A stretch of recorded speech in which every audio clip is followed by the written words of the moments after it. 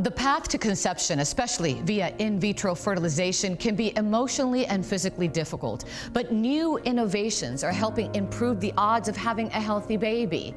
We traveled to Chicago, Illinois, to see how cutting-edge technology that tests for genomic alterations during the IVF process changed the life of one woman forever.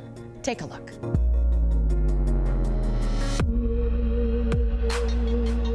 It's a typical day for Laurie Seiwert, a field-based employee of Thermo Scientific, making calls before she heads out to meetings. I have always, since a young age, been interested in science, specifically biology. I have a bachelor's degree in biology and a master's degree in biotechnology. I've always been in the scientific industry. Out of college, I was a bench scientist, been in the genomics industry. Currently, I'm a sales specialist in the genetic sciences division at Thermo Scientific. So I work with leading hospitals, pharmaceutical companies, and academics. Thankfully, I was able to learn a lot about the genetics industry, and it changed my life forever. In the course of her job, she learned from researchers and publications about advances being made in genetic testing and reproductive health. I was able to educate myself on the screening tools that are available for inherited diseases, and I learned more about the tools available where I could increase the chances of having a successful outcome. But starting a family wasn't on her immediate agenda. I was traveling the world for my job, I was developing my career, and it wasn't really until I was about 37 or so that I thought, wow, maybe I think I might want to have a child one day. I'm not ready yet. I know as you get older, the egg quality diminishes over time. So I was a little bit worried about that. So I wanted to get started sooner rather than later. So that's when I reached out to fertility centers of Illinois and froze my eggs. She met with Dr. Kaplan, who would guide her along her reproductive journey. So Laurie came in at 38 years old, and she decided, I'm going to freeze my eggs. That's a dramatic decision. That's a technology that's right in its infancy. You don't know if those eggs are going to survive, so that's a big decision for a woman to make at that time on your own. So she did IVF. You have to do the first part of IVF, where we stimulate the eggs, we retrieve the eggs. We got 8 eggs the first time. We then froze again a few years later, twice more, and we had a total of 14 eggs. At age 43, Laurie was ready to start her family as a single mother by choice. Even with 14 frozen eggs, she knew her chances were slim. 11 survived the thaw. It was time to use the advances in genetic testing to her advantage, beginning with the donor sperm. I chose a donor that had gone through expanded carrier screening. Eye color wasn't important to me, ethnicity, it really was based on the genetic profile, and the expanded carrier screening resulted in a clean profile so that he was not a carrier for any known inherited diseases. In other words, expanded carrier screening allowed her to identify sperm donors that were not carrier of single gene mutations, therefore, in combination with her own carrier status, reducing the risk of having a child with known inheritable conditions. And this also is applicable for couples trying to conceive.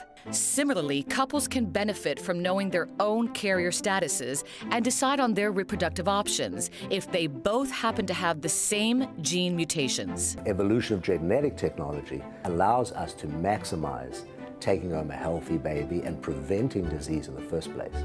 So that paradigm shift which has occurred is as a result to a large degree of genetic testing evolution. One of those tests is pre-implantation genetic testing. PGTA detects which embryos have chromosome copy number change, which we call aneuploidy, which means either having less than 23 pairs of chromosomes or more than 23 pairs in embryos.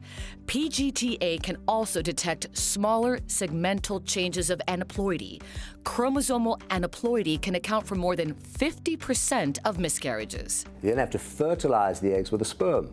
So now you take another variable into the equation, and we had 8 out of 11 fertilized, which is a normal fertilization rate. So already things are going well. Functionality is being proven. Once the egg fertilizes and becomes an embryo, the embryo has to grow in the dish, and it grows for 5 to 6 days. So, in Laurie's case, 8 eggs started to divide with the sperm. 5 made it to pre-blastocyst, embryos that successfully divided to a stage that can grow to the next stage. 4 made it to blastocyst and were sent for PGTA. I asked my friends in the reproductive health division for a lab that ran a validated PGTA test, and they found iGenomics USA. That was probably the most nerve-wracking time of the entire process, waiting to hear the results.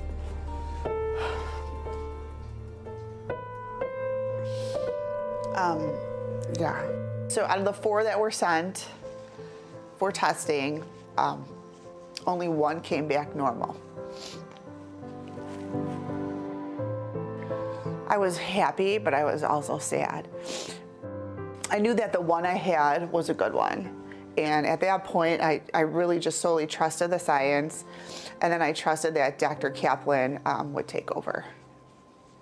That's right. The others had trisomy, monosomy, and multiple chromosomal abnormalities. Had she not done PGTA testing, her chance of transferring a normal embryo was only 25%. So without the testing, we would have gone in blind. Most likely, if it didn't work the first time due to my age, I don't know if I would have tried it a second time. And I definitely wouldn't have had time to probably try it a 3rd or 4th time. Thermo Fisher Scientific is committed in advancing research in the comprehensive field of reproductive health in order to help our employees like Laurie and future generations to achieve healthier outcomes. And meet that healthy bundle of joy, Alexander George, who definitely keeps his mother on her toes, and she wouldn't have it any other way. He is the love of my life. I never in a million years thought the emotions that I would feel and the love I feel even existed. He brings me so much joy and happiness every day, even if I'm having a bad day. Mama? I love you. I had a relatively easy pregnancy. My family was very supportive. My coworkers at Thermo Fisher were very supportive. I really had a great network around me that I think helped with my pregnancy. The field, especially in the egg freezing, is only less than 10 years old. Laurie has already gone through that experience, and just the benefit of being exposed to the field by working in a company, it creates so much joy because it's truly fulfilling the mission that we have. Day in, day out, why do we wake up in the morning, go to work, so that we can make an impact in future generations together? And when you see a woman like her go through all of this, the intensity, the decision makings, the determination, it's very humbling as a physician to see the resilience of the human spirit. Unless it's against your own religious beliefs, I believe that the PGTA testing is critical. You're investing all this time, money, and effort, your emotions. Take that extra step and get the pre-implantation genetic testing for aneuploidy done. It's really going to not only improve your outcome, but it's also going to help avoid a miscarriage or potentially avoid some heartache.